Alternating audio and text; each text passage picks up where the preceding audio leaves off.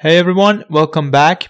In this tutorial, I will solve some examples to practice different transformations. It's easy peasy.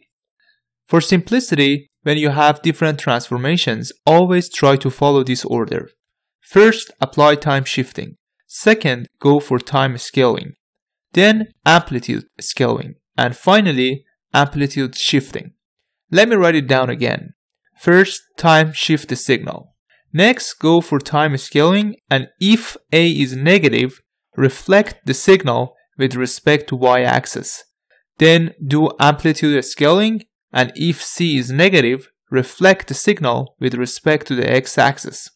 Finally, do the amplitude shifting. If you follow these simple steps, basically you can solve every single example super easy. Example number 1. X of t is given, and the question is, what is 2 multiplied by x of minus 2t plus 3 plus another 3? It would be awesome if you can pause the video and try to solve the example yourself. Then you can continue watching and compare your solution to mine. Step number 1. Time shift the signal. The shift value is positive, so we need to shift the signal to the left by 3 units. 3 on the time axis goes to 0, minus 3 goes to minus 6. Here is the shifted signal. Step number 2. Time scaling.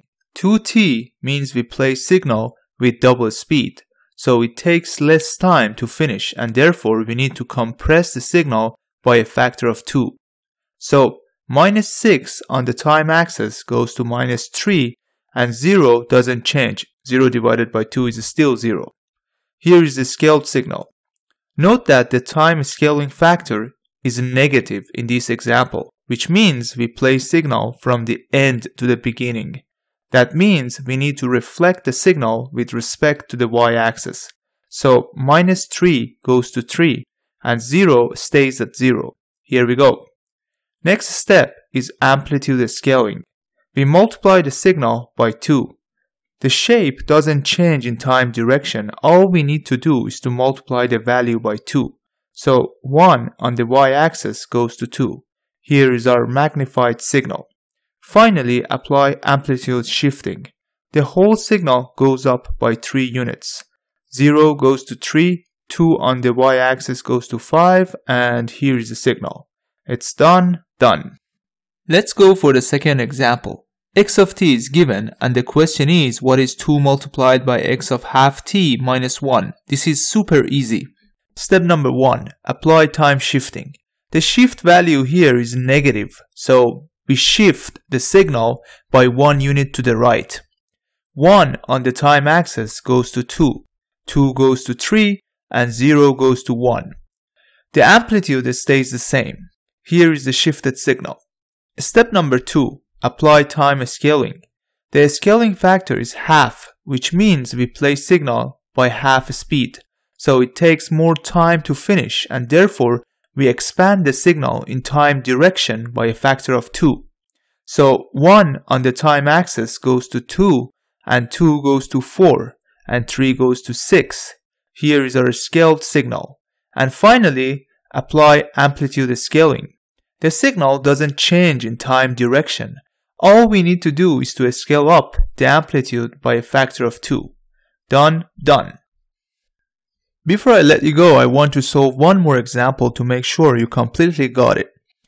X of t is given, and the question is, what is minus x of t divided by 3 minus 1?